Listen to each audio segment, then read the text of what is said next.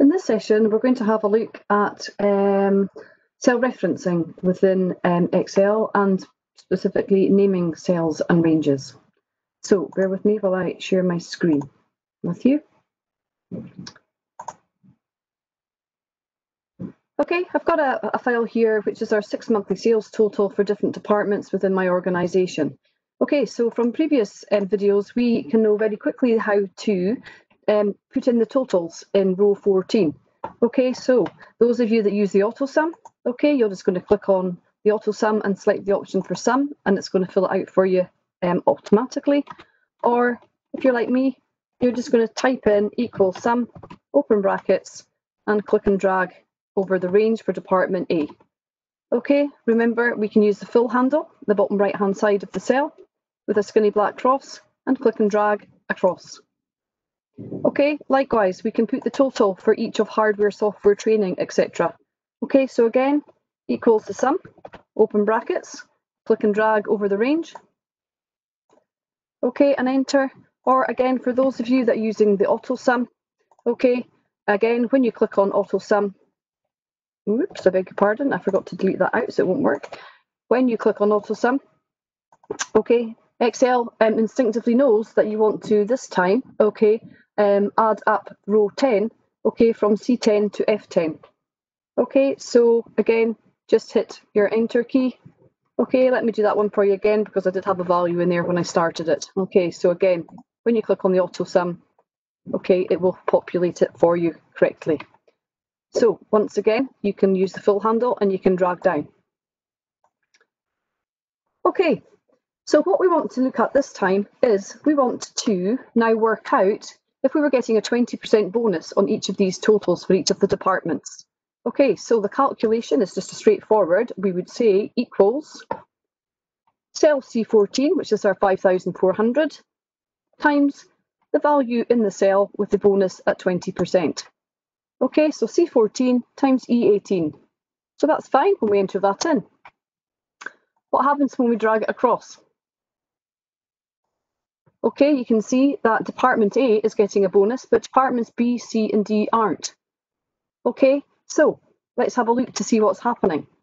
Okay, well, let's go back up to the total line. So when we were using the fill handle, when we were adding the values in each of the columns, we see there that in cell C14, the total for Department A is the sum of C10 to C13, which is right, hardware through to accessories.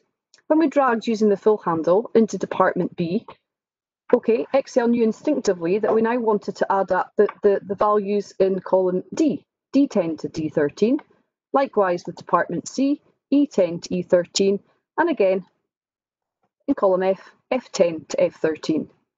Excel is using relative cell addressing here, okay? So what happens is when you copy the formula, it changes automatically relative to its new location. Okay, so similarly when we were in column G, we started off in G10 and it was adding C10 to F10. But when we copied it down a row, Excel instinctively knew that the cell references, or was making an assumption, okay, that the cell references now need to change to C11 to F11, and then similarly C12 to F12 and so on.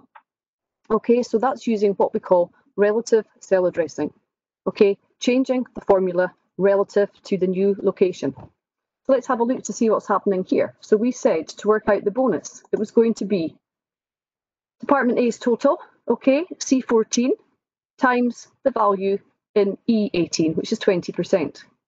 When we click into column D, we can see that we're now, okay, saying, yep, we want to multiply Department B's total, okay, in D14, because we've moved across and along over into the next column. But look what's happening. Okay, Excel now wants to multiply by the value in a cell F18, which is empty. Similarly, we copied it across again, okay, into column E, and Excel instinctively knows, okay, that it's the total figure, E14, but look, it now wants to multiply it by the cell G14. Excel doesn't know that we don't want to use relative cell addressing, okay, and change the cell referencing automatically. Excel doesn't know that we want to multiply everything, okay, by the cell E18 with the 20% in it. Two different things we can do, okay? We can go back into the first formula. We can go up to the formula bar, okay?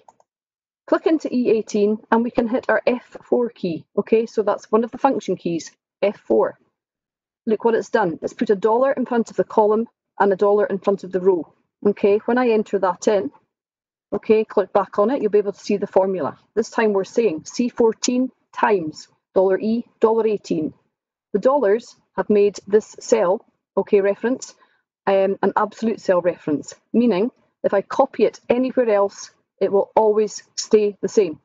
So we want everything to be multiplied, okay, by the value in the cell E18. So let's drag it across with the full handle this time and see what happens.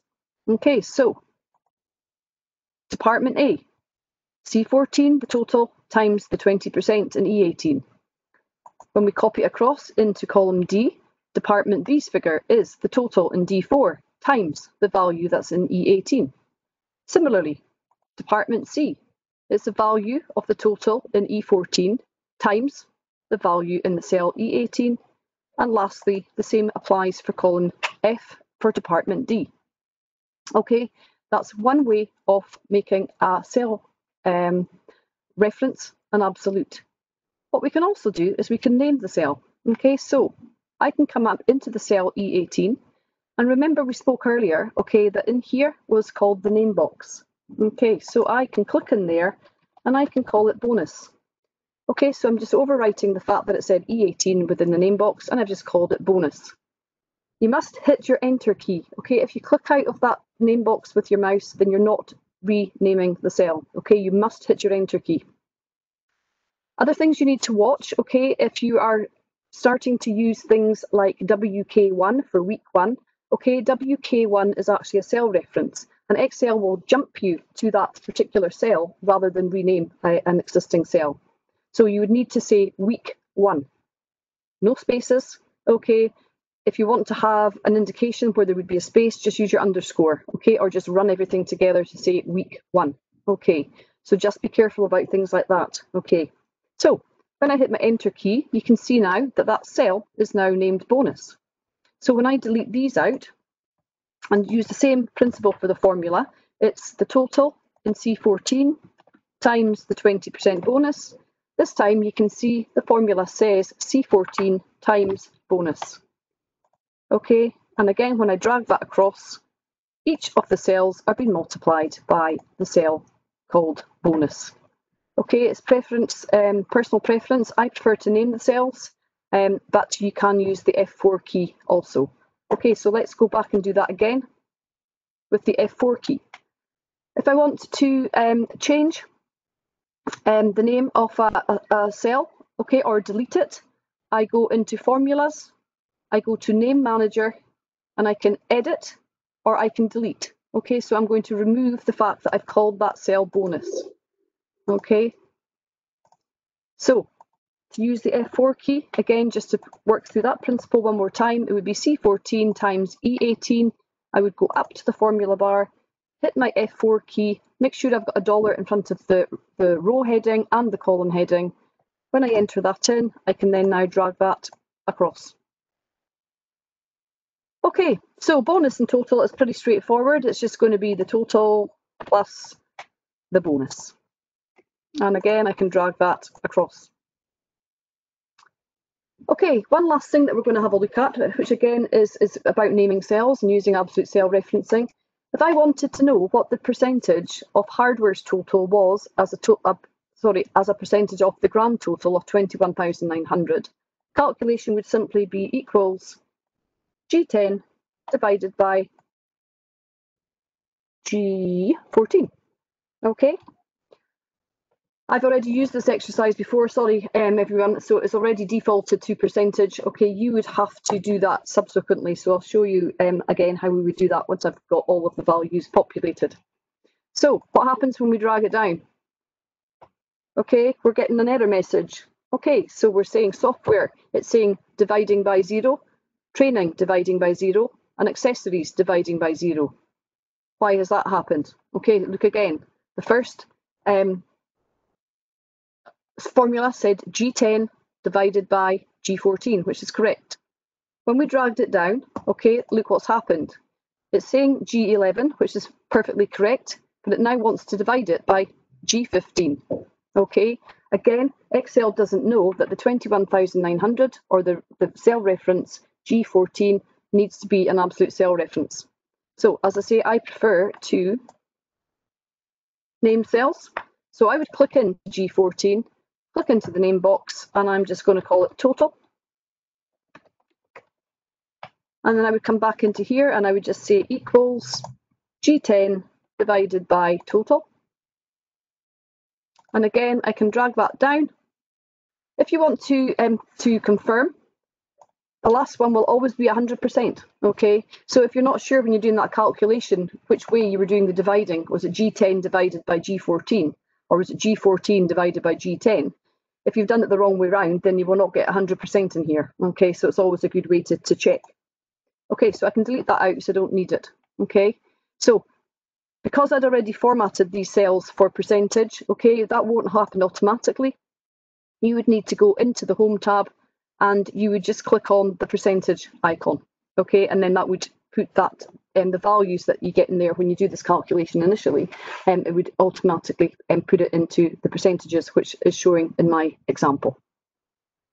Okay, so two different ways of setting up something as an absolute cell reference, okay? Either use the F4 key or come into the name box over here and rename the cell. Okay, we'll make it an absolute cell reference, which means regardless of where you copy that formula to, that cell reference will not change. Thank you.